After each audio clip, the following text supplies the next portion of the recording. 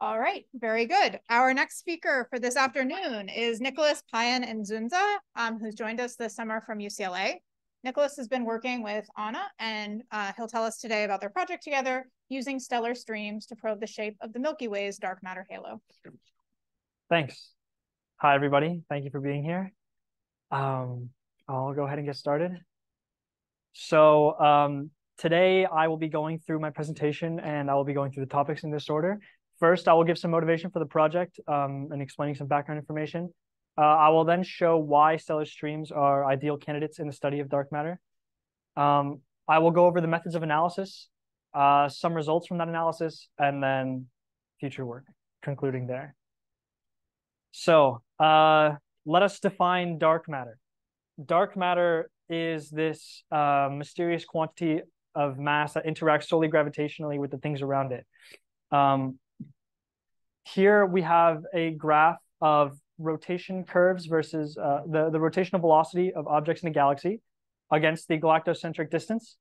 And so you see here that given that circular velocities can be predicted by mass, a mass distribution, the mass distribution of the observed light in a galaxy can't explain the entirety of what we observe. So what we do is we sprinkle in some magic, and this mysterious force called dark matter gives us the necessary results. By the way, that was a joke. Dark matter is real, and science is real. So what does this dark matter actually look like? To give a picture in your mind, it looks like this. This is the NFW model, the most popular model today, developed empirically in the 90s by Navarro, Frank, and White, called the NFW model. It's spherically symmetric radial density profile, which is characterized by some mass and some radius. So these are the parameters for the Milky Way, and you can see that a majority of the mass is contained within this characteristic radius. But can we do better? Does the NFW halo explain the full picture? The thing about NFW is that it doesn't actually tell us anything about dark matter itself. It's just a nice static distribution that we can insert into simulations, so we don't have to do the hard work of computing dark matter particles and all the dynamics there. So it doesn't actually tell us anything about dark matter's origins. It's just nice to use. So can we get a fuller picture? Here, there have been observational clues to indicate that NFW isn't the full picture, and that we might actually have some sort of asymmetry in the global distribution of dark matter, rather than spherically symmetric. So here we have Gaia sausage Enceladus. It's a collection of stars that are believed to originate from a merger between a dwarf galaxy and a young Milky Way some 8 to 10 billion years ago. And it has a noticeable tilt with respect to the galactic plane. Now, if it were to have originated that long ago, it could not have survived in a spherical halo. This is a study from Hahn, and what they showed in this paper is that taking initial conditions 5 billion years ago and putting it into a spherical halo resulted in tilted structure loss over just 1 gigayear. Whereas in a tilted halo, we maintain this tilted structure. So this motivates us to study whether we can constrain the tilt if there is one. So what is a stellar stream, and how can that help us constrain this tilt? Stellar streams originate from globular clusters or dwarf galaxies. I'll just focus on the globular cluster origins for now. What happens is that inside a globular cluster, stars will gravitationally scatter off of each other until they reach escape velocity, being flung out of the cluster. From there, they will go, being that they are randomly ejected, they will fall either in towards the center or outwards from the center. And that will lead the stars to trail ahead or behind in the orbit of the cluster, creating this long, thin structure that we see in the sky. So here I'm about to show you a very cool movie. What I have is the equipotential contours of the halo that I am simulating these streams in. You take the initial conditions of a globular cluster, plug it into a simulation, and it will create the stream for you, given a certain mass distribution in a galaxy. So let's see what happens when we change the distribution. So here we squish the dark matter halo down. And then here we rotate it. And you can visibly see that the orbit and the stream shapes change. And then we compare it to what we originally had. It's somewhat difficult to see, but the orbits are certainly very different. And you can see in the streams that they sort of fan out in different directions at the ends. The reason that they're sort of similar in the middle is that we use the same initial conditions for both of them, being that they end up at the globular cluster core. So now that you've seen how we can use streams to detect changes in dark matter, what we will do is simulate these streams and compare them to observation and see which models best fit the observed stream paths. So what we have here is this is a stream catalog from, it's called Gal Streams. Here are the plots in the sky, and these are the 6 streams we are looking at. The reason we look at these ones is because they are well studied and have known globular cluster core progenitors. So they're easy to simulate. And this is what they look like in the sky. Now, when we simulate each of them under a Milky Way disk with an NFW halo, we see that for some streams it is well fit, especially for this one right here. But for other ones, we don't see the full picture solely by using the NFW halo. So now this brings us to how we actually compare the streams to observation. First, we do a coordinate shift, but don't worry about that. It's still sky coordinates. And here we can see up close what each model gives us versus the observation.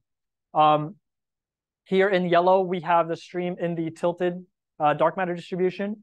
Here in magenta, we have the stream in the ordinary spherically symmetric dark matter distribution. And you can see that the tails sort of turn up in different directions. To be quite honest, neither of them compares that well to observation. But can we quantify that? The answer is yes.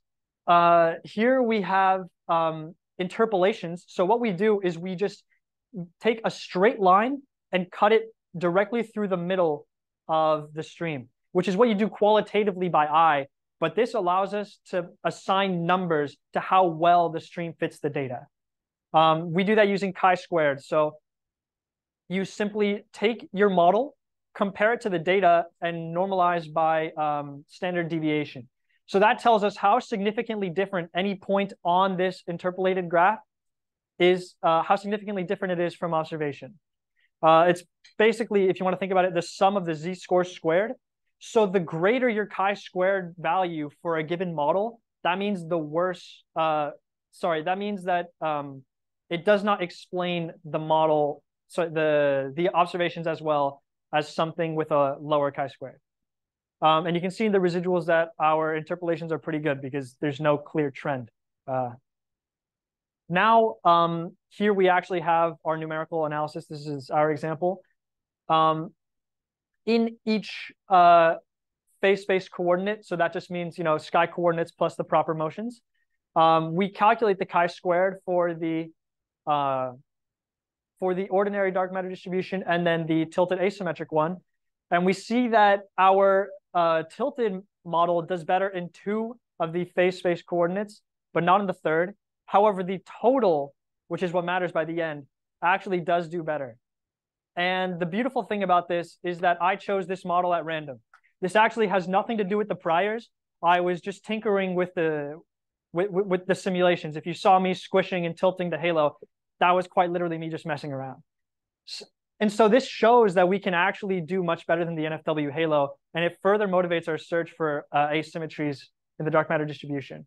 So in the future, what we plan to do is do this. So far, you just saw this stream, NGC 7089. We plan to do this for all 6 of the streams that we have looked at the same time. So you sum the chi-squared for each of these streams and each of their coordinates all at the same time, and then minimize that chi-squared quantity, minimize these significant differences in order to obtain the best fit parameters. So in summary, stellar streams are good at detecting changes in the dark matter distribution. What we will do is then simulate streams in different dark matter distributions and compare them to observation. And we will see which streams, which dark matter distribution produces the best fit for each of the streams. And that will allow us to constrain how much the dark matter halo might actually be tilted with respect to the galactic plane. Thank you.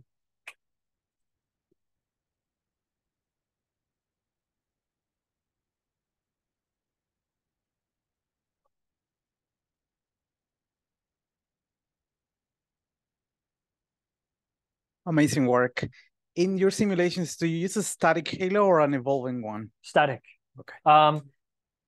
Yes, static halo, but there's theoretically nothing stopping us from using a dynamic one. And the other interesting thing is that if I go way back here, this n-body simulation, which was taken from a different paper than Han, it was taken from Naidu, actually does use a dynamically evolving dark matter distribution. They simulate the dark matter particles in an n-body simulation. So there's nothing stopping us from using a dynamic simulation, and it could be useful. Mm-hmm. Okay, thank you. Cool presentation. Thanks. So you showed these movies of kind of what happens to this set of initial conditions as you change the tilt and the squish and all the parameters of this thing.